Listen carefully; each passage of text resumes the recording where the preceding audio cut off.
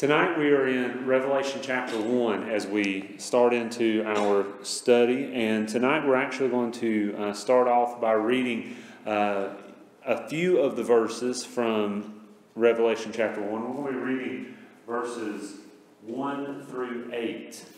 And so I would encourage you to look with me at Revelation chapter 1, and we're going to look at verses 1 through 8. We're going to read it, and then we're going to go through and talk about some of the stuff that is in there. And so just follow along. I'm reading from the New King James Version tonight. I'll use the NIV going forward, but the book that we're studying through, he uses the NIV, I believe, as his basis of Scripture. And so I'll use the NIV going forward. But just follow along in your Bibles, and we'll go from there. We're going to read verses 1 through 8 tonight. It says, this is the revelation of Jesus Christ, which God gave him to show his servants things which must shortly take place. And he sent and signified it by his angel to his servant John, who bore witness to the word of God and to the testimony of Jesus Christ, to all things that he saw. Blessed is he who reads and those who hear the words of this prophecy and keep those things which are written in it, for the time is near. John, to the 7 churches which are in Asia, grace to you and peace from him who is and who was and who is to come, and from the 7 spirits who are before his throne, and from Jesus Christ, the faithful witness, the firstborn from the dead, and the ruler over the kings of the earth. To him who loved us and washed us from our sins in his own blood, and has made us kings and priests to his God and Father. To him be glory and dominion forever and ever. Amen. Behold, he is coming with clouds, and every eye will see him, even they who pierced him. And all the tribes of the earth will mourn because of him. Even so, amen. I am the Alpha and the Omega, the beginning and the end, says the Lord, who is and who was and who is to come, the Almighty. And so, right here we have the beginnings of this book of Revelation. And so tonight, as we talk about, for the first part of tonight, we're going to be talking about some of the introductory things that you need to know about the book of Revelation that are revealed in those first 8 verses and the rest of chapter 1. And so we're going to be going through your notes tonight. As you see there, the first thing we're going to talk about is the subject of Revelation, the subject of this revelation that was given to John. As you see there on the screen, Revelation comes from the Greek word apocalypsis. And as you can imagine from the way it sounds, it has to do with an apocalypse. It means to show or expose to view. Basically what the term revelation means is this unveiling.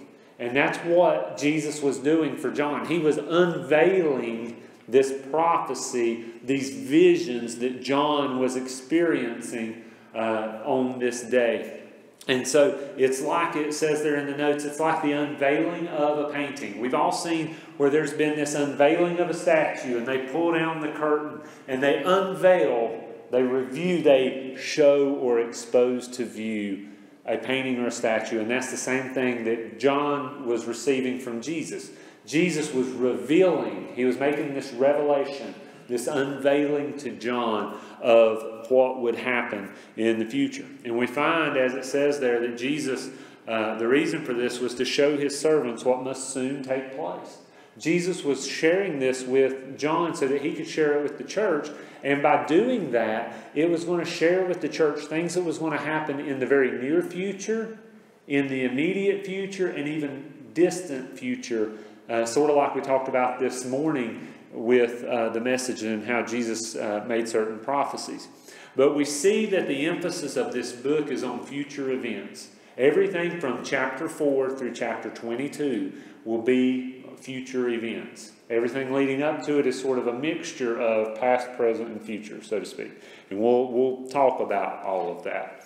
But the thing that we need to know next is who wrote the book of Revelation and when did they write it. And so what we look at next is the scribe and the date of Revelation. Now, for those of you who don't have the book, who don't have the commentary that we're using, basically these headings are headings in the book. And I'm trying to hit some of this stuff quickly so that we can actually get to the heart of the biblical text rather than working our way so much through the commentary. But nevertheless, we're looking at the scribe and the date of Revelation, meaning we're looking at the one who wrote it and when they wrote it. For all intents and purposes, we know that John is the one who wrote the book of Revelation. And we see that the evidence from outside of the Bible points to the fact that John would have written this around the year 95 AD. And so he would have been writing this at the end of the first century. And it's believed that he wrote it then while he was a prisoner on the island of Patmos during the reign of Domitian, one of the Roman emperors. John had been preaching the gospel. He'd had a faithful witness about Christ. And for some reason, we're not told why, we don't know why, he ended up on this penal colony. He ended up on an island prison, all because of his witness for Christ. And he was on the Isle of Patmos. And it's right near the city of Miletus is the name of the closest city on the mainland. But it was believed that he wrote it about 95 AD. Now, one of the things that helps to point to the fact that this is most likely when the book was written, there's a mention in the reference that he makes in the book of Revelation to the church at Laodicea. The thing about Laodicea that helps us pinpoint that when John wrote it is the fact that he talks about how wealthy the church was and how good things were in the church. But some people say John was writing this around 62 AD, 30 some years before he actually did write it.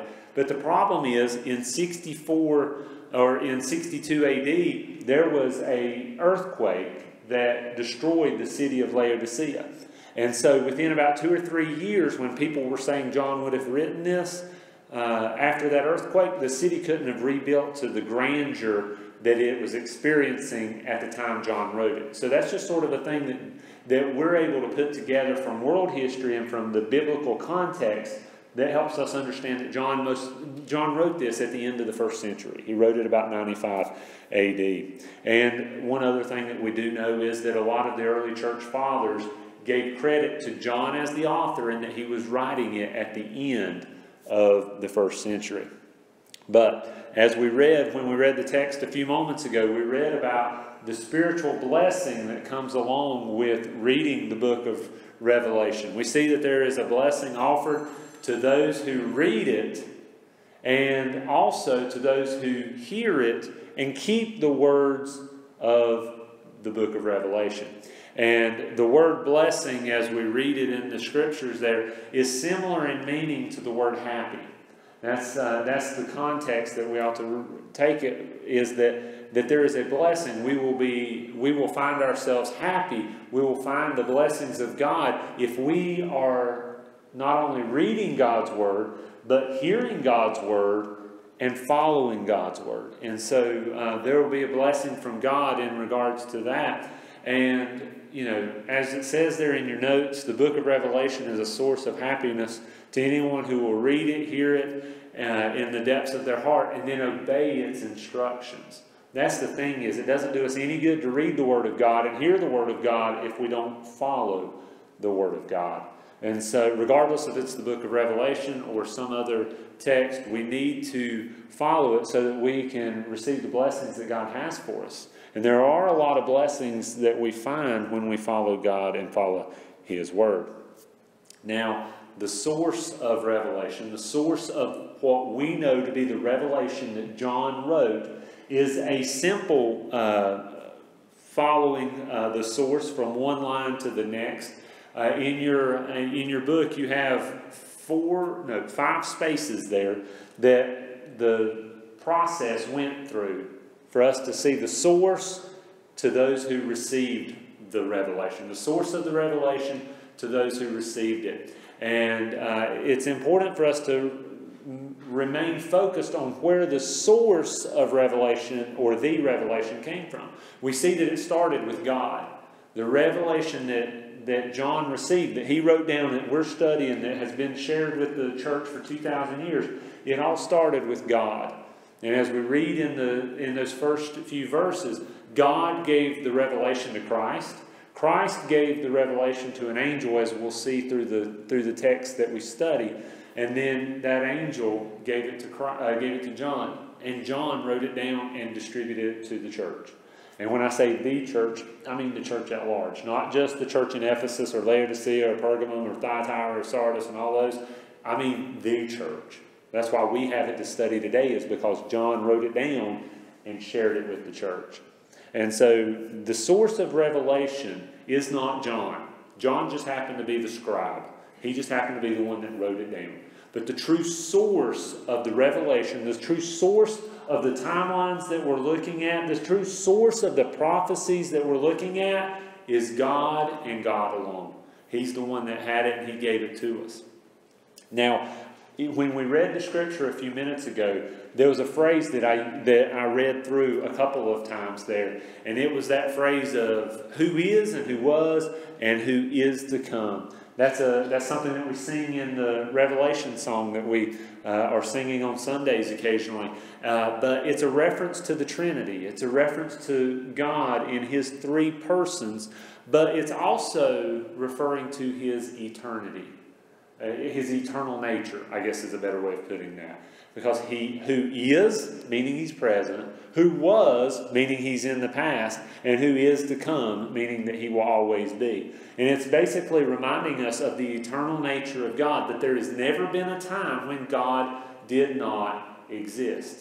God existed before time was created, and God will exist into eternity future when time is no longer a factor.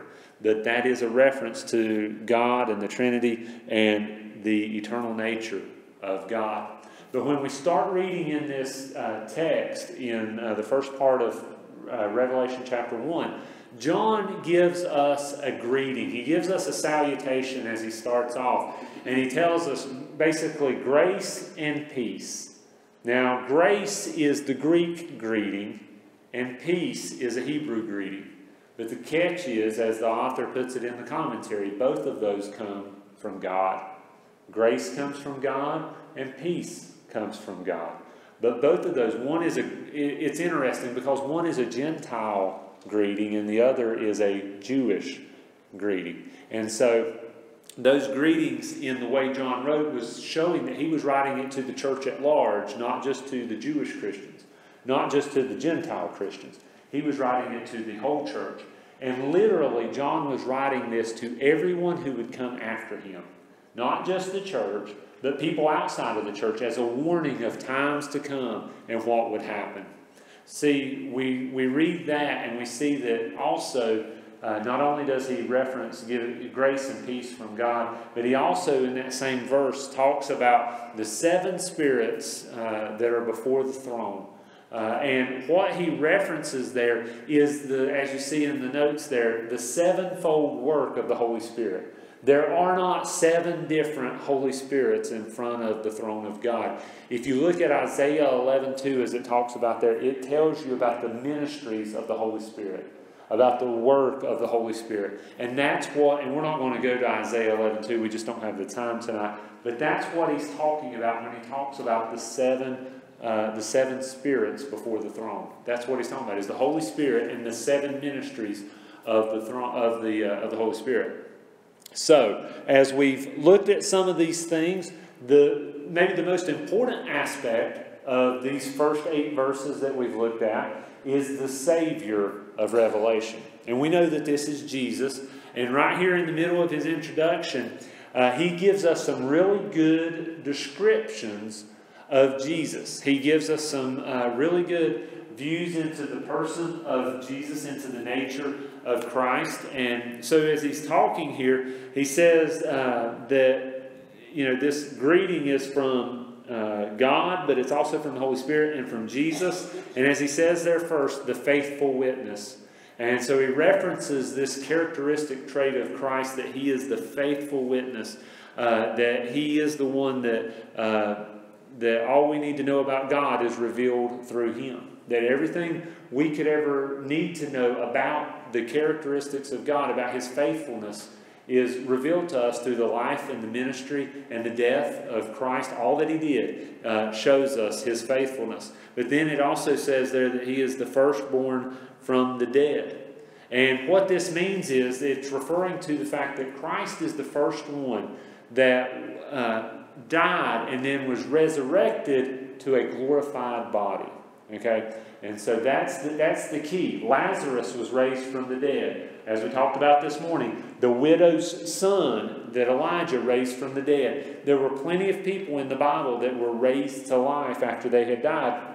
But all of those had a mortal body that would eventually deteriorate and die. The only difference is that when Jesus was resurrected from the tomb, yes, He had a glorified body that was different than all those others. And that's what makes Him special, because that guarantees us that ultimately we will experience that same kind of resurrection. He is the first fruits of the resurrection. And so He was the first one to be raised with a glorified body. But then we also see that another description that John has of Jesus is that He is the ruler over the kings of the earth. And so right there we see that He is in control. He is sovereign. God is in control of everything. Christ has control over everything. You know, even this storm that has passed by and is now just raining on us, Jesus was in control of that. We had no concern over who was in control of that storm or anything else in our life, because God is sovereign. He is in control. But then the author of this commentary that we're looking at, he takes a different approach here. He starts to look at the work of Christ for just a moment. And that's something that cannot be overlooked as we study the work of Revelation. Because what he talks about first is the present work of Christ, meaning what is He doing presently, and then what is He doing in the future.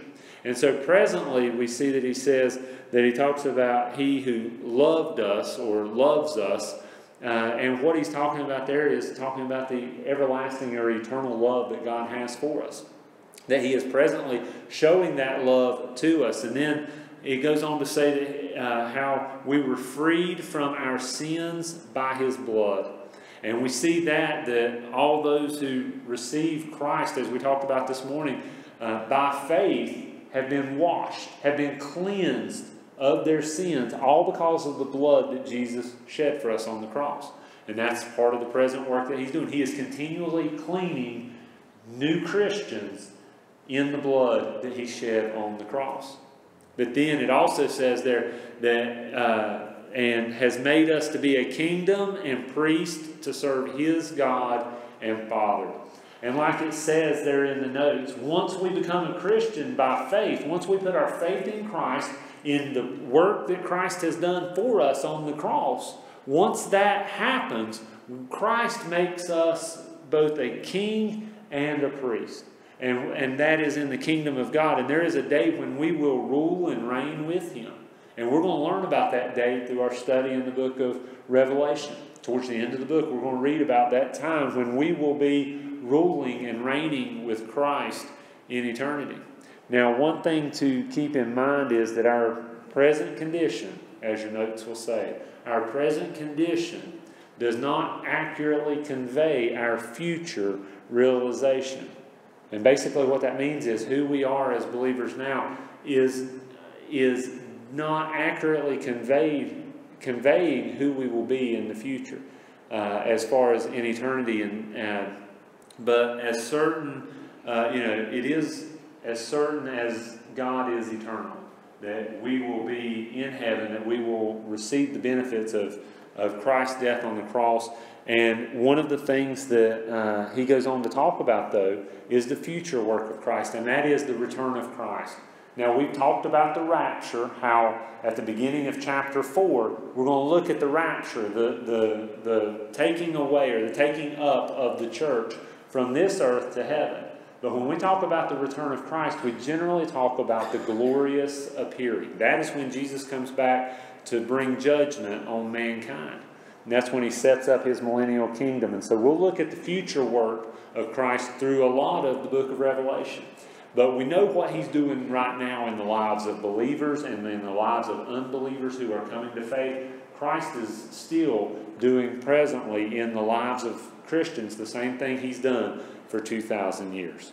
So let's go on and look at verses 9 through 20. I'm going to read these to you, and we're going to look at a little bit more of this introductory part of the book of Revelation. So I'm going to read verses 9 through 20 for us, okay? It says, I, John, both your brother and companion in the tribulation and kingdom and patience of Jesus Christ, was on the island that is called Patmos for the word of God and for the testimony of Jesus Christ. I was in the Spirit on the Lord's day, and I heard behind me a loud voice as of a trumpet saying, I am the Alpha and the Omega, the first and the last, and what you see, write in a book and send it to the 7 churches which are in Asia, to Ephesus, to Smyrna, to Pergamos, to Thyatira, to Sardis, to Philadelphia, and to Laodicea. Then I turned to see the voice that spoke with me. And having turned, I saw 7 golden lampstands, and in the midst of the 7 lampstands, one like the Son of Man, clothed with a garment down to the feet, and girded about the chest with a golden band. His head and hair were white like wool, as white as snow, and his eyes were like a flame of fire. His feet were like fine brass, as if refined in a furnace, and his voice as the sound of many waters. He had in his right hand 7 stars. Out of his mouth went a sharp 2-edged sword, and his countenance was like the sun shining in its strength. And when I saw him, I fell at his feet as dead. But he laid his right hand on me, saying to me, do not be afraid. I am the first and the last. I am he who lives and was dead, and behold, I am alive forevermore. Amen. And I have the keys of Hades and of death. Write the things which you have seen, and the things which are, and the things which will take place after this. The mystery of the 7 stars which you saw in my right hand, and the 7 golden lampstands. The 7 stars are the angels of the 7 churches, and the 7 lampstands which you saw are the 7 churches. Now, does that seem like what you generally think about when you look at the book of Revelation? A whole bunch of symbolism, a whole bunch of things that don't a lot of times make a whole lot of sense. I mean, you're talking about finished brass and flames out of the eyes and all these other things that we're talking about. That's generally what we think about when we look at the book of Revelation. We think that's just a bunch of signs and symbols and I can't understand it. Well, you're going to understand all of that as we finish this. You'll understand what we're talking about tonight or next week when we're able to finish this. But as we work through this, I want you to, we're going to work through from 9 to 20 in these verses to understand what's going on. But basically what happened is, as we've already mentioned, John is on the island of Patmos because of his witness and his testimony for Christ. And what happens is, because of his testimony, he ends up, go back, Stacy, is it, yeah, go there. Because he was on the island of Patmos because of his testimony, what ends up happening is he ends up this one particular day experiencing this vision. But what we see is that he was going through a lot of suffering like all of the other apostles had done, except for the rest of the apostles at this point, including Peter and Paul. All of the apostles were dead. They had been martyred for their faith, and John was the last man standing. He was the last of the apostles, lived to a ripe old age, and he lived to be about 90 to 100 years old. And so even, think about that, even at the age of 90, John has still got enough fire in his bones. Remember, he was one of the sons of thunder. He still had enough thunder in his bones that he got arrested and sent to prison at the age of 90 for preaching the gospel. That's basically what happened to him. That prison just happened to be an island in the middle of the Aegean Sea. But nevertheless, think about that. That ought to be a great testimony and witness to all of us. But he is imprisoned by the emperor on the island of Patmos. And so, as the scripture says there, he's in the Spirit on the Lord's day. And as you see there in the notes, it's talking about how we as Christians go to the to church on the Lord's Day, as he referred to it, because of the testimony that we believe Christ was raised from the dead on the first day of the week, which is Sunday. And because of that, we worship on Sundays. That's why we worship today, is because that was the day that Jesus was raised from the dead. That's the day that the church was started, basically. And so that's the day that we commemorate and testify to that through that. But John is said to have been in the Spirit on the Lord's Day. Now that could mean one of two things. That could mean A, he's talking about being in the Spirit on a Sunday, the Lord's Day, as we understand it. Or it could be that the way that he wrote it, he meant that he was in the Spirit in the day of the Lord. And if you remember from our study in the Minor Prophets, the day of the Lord was this day in the future when God brought judgment, meaning the end times. And so more than likely what is happening is John isn't in the Spirit on a Sunday. More than likely what John is talking about here is that he, in the Spirit, had this vision, this revelation that God gave him of the day of the Lord. The Lord's Day, when God returns, or Christ returns and brings judgment on all of mankind. That's more than likely what I think that he was talking about there when he talks about being in the Lord's Day. Is that he's talking about, I got this vision of the day of the Lord when he brought judgment on all of mankind. And that's what I think that he meant there. But he starts talking about the 7 churches.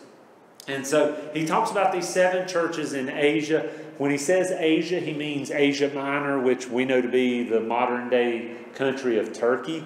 And these churches were churches that he knew of. But when we look at this, Bible scholars look at these 7 churches and agree that these 7 churches basically fall into these 4 categories that we're going to look at. When you look at those, when you read about the church of Ephesus, when you read about the church at Thyatira or Sardis or Smyrna, any of those churches, Bible scholars view those church letters to the churches in one of 4 ways. Okay, and that's what we're looking at. The first one is that they were just 7 churches in John's day that he was familiar with and that he needed to send a letter to because Jesus said send a letter to those churches. That makes sense. And that did happen because obviously John wrote it down and sent it to those churches. So I agree, I'll tell you as your pastor, I agree with number 1, that as one of the answers to what those 7 churches had to do with. One was they were 7 churches in John's day. They were all sort of in an area there in western Turkey. But nevertheless, I believe that's part of it. The second one is that it was 7 basic divisions of church history. I believe that too. When we look at chapters 2 and 3, and we see the letter to Ephesus, we see the letter to Sardis, we see the letter to Thyatira, and on down the line, as we see those letters, each of those letters signify a time period in the history of the church. Okay, we're going to go into all of this starting next week. But to give you a little bit of understanding, when you read in Revelation chapter 1 here, the very first church that is referenced by Jesus to John is the book of Ephesus, or the church of Ephesus. That's the church that Paul wrote to in Ephesians, but it's the church in Ephesus. Well, the way that you view this from this second viewpoint is that the church of Ephesus was from the day Christ was raised from the dead to the end of the 1st century. That church of Ephesus was a time period from basically 30 AD to 100 AD. Then the next church would be from 100 AD to some other point in history. And we're going to go through all of that. But when you read through the commentary, and as we work our way through chapters 2 and 3 in the book of Revelation, you'll start to see, it starts to unfold for you when you read how the timing of those periods in church history line up with the things Jesus told those churches and how those same things happen in the time periods that we line up with church history. One is the great persecutions of the early Christians. Well, one of the things Jesus talks about to one of the churches is how they have endured their suffering, how they've endured their tribulations and things like that. And that's one of the things that we will see as we study through those divisions. But we'll get there next week. So numbers 1 and 2 I agree with. Okay. Number 3 is that it's the 7 types of churches that exist today. And when you read that, you can find churches that have lost their first love. You can find churches that are enduring great persecution, like the house churches in Asia, in like China, and in other Muslim countries.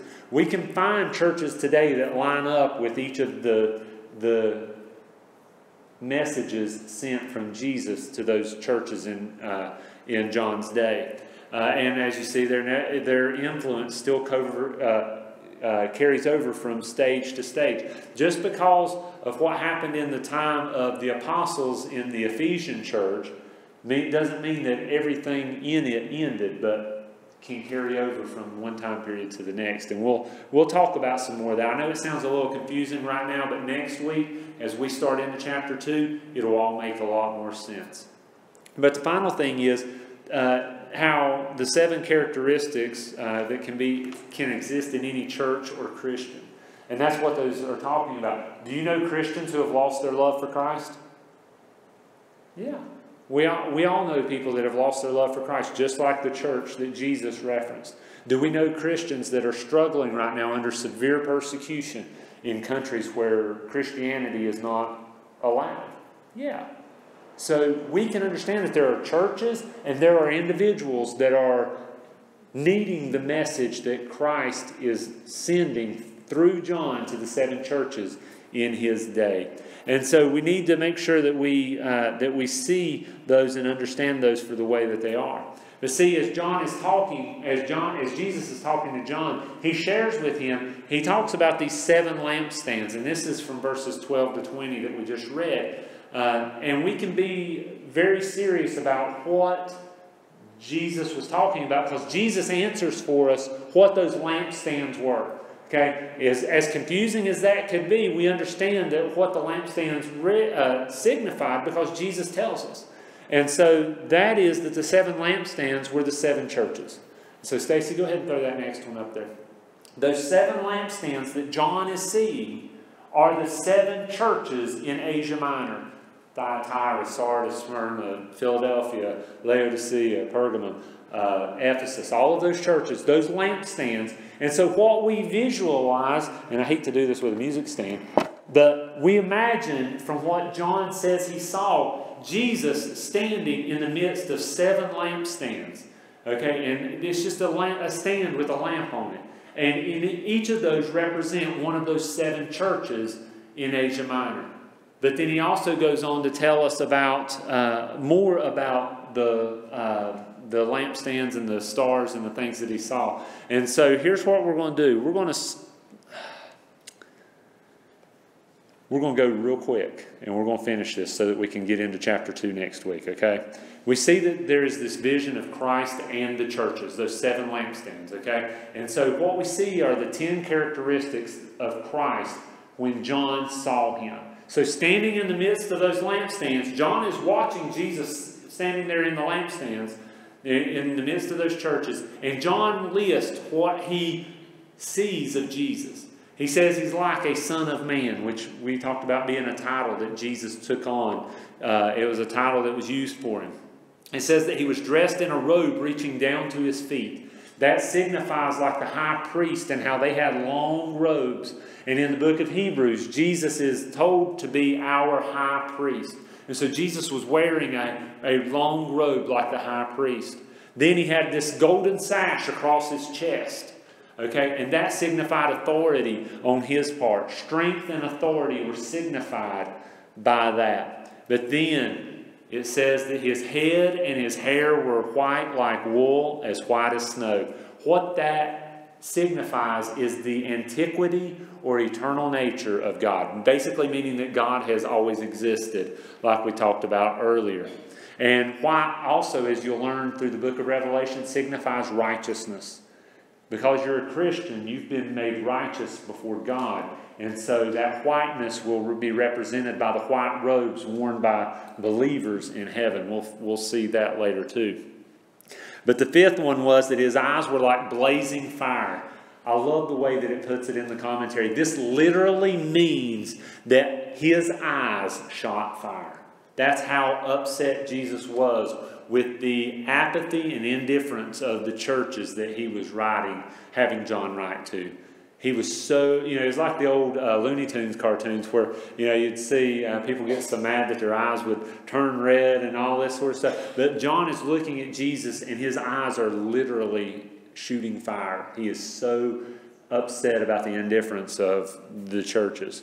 But then he also talks about how his feet were like bronze glowing in a furnace. And bronze generally refers to judgment. And that's one of those things that we see. The bronze altar in the tabernacle where sin was judged. The bronze altar in the temple of Solomon. We saw all of those things. They refer to judgment. It says that his voice was like the sound of rushing waters. This is not turning on the spigot or even the rain that we've been hearing tonight. This ain't even close. It's like a drowning out noise. If you've ever been to Niagara Falls and you can't hear the person standing beside you because the roar of the waves or the roar of the water, that's the idea of what is going on here. That Jesus' voice was so powerful and so loud that the only voice that would be heard in judgment is going to be Jesus's. None of but Jesus, let me explain why I didn't get saved. Or let me explain why I did this. Or why I didn't worship you. Or why I didn't study your word. None of that will be heard because of the roaring sound of Jesus' voice. Number 8 was that in his right hand he held 7 stars. This is my favorite part in the book of Revelation. And you'll understand why. Because those 7 stars represent the 7 angels, as we read about, that were the angels of the 7 churches. Okay? But here is the thing. Angels or messengers here can be interpreted as the pastors of the church. The 7 churches had pastors that were referred to as angels, and I think that your church has a pastor that would be referred to as an angel as well. Now you know that's my favorite part in the book of Revelation. In all seriousness, the term for pastor and angel is translated messenger. And so it's the same idea there. The author of the book believes that it is actually like guardian angels of those particular churches. Personally, and I don't have much more study than what I've read in this commentary. I think that he's referring to the pastors, the ones that are ministers in the church, because those letters were written to the angels, the messengers in those churches, and that's our responsibility as pastors to bring the messages from God. And so, that's one point where I disagree with. Have a slightly different view than the author, but nevertheless, it is what it is. Number 9 is that out of his mouth came a sharp, double-edged sword. And basically what that is the word of God. There is no defense for it in judgment. You cannot say anything against the word of God in the day of judgment and hope that you have any good excuse, because we won't. Nobody will. Those that are unbelievers or those that are Christians, we won't. And then it said that his face was like the sun shining in all its brilliance. And this sort of talks about the divinity of Christ and how divine he was. It reminds us of the Mount of Transfiguration and how Peter and James and John just got a glimpse of Jesus in his divine glory. Basically what happens when John sees this vision of Jesus standing in the lampstands is he passes out. I mean, he's knocked cold because of the vision of Christ in all of his glory. How is that for a view? I mean, think about that, because John is sitting here, he knows who Jesus is, he spent time with him, and then all of a sudden he sees Jesus in his total glory, and he just drops like he's been knocked out. So Jesus tells John not to be fearful, and this is where we're ending for tonight, is the 4 reasons that we should not be fearful as Christians are the same 4 reasons that Jesus told John not to be fearful. The first one is, Jesus says, I am the first and the last. He says, I'm the first and the last, and that talks about his eternity. No matter how bad things get, Jesus is going to be in control. He's here. He's going to be in control no matter what. The next one is he says, I am the living one. I was dead. And so we see right here, it talks about Christ's sacrificial death and his resurrection, and proof that we serve a risen and living Savior. You know, you can go and point to the different places where great, so to speak, religious people have died all over the world, and you can point to their tombs.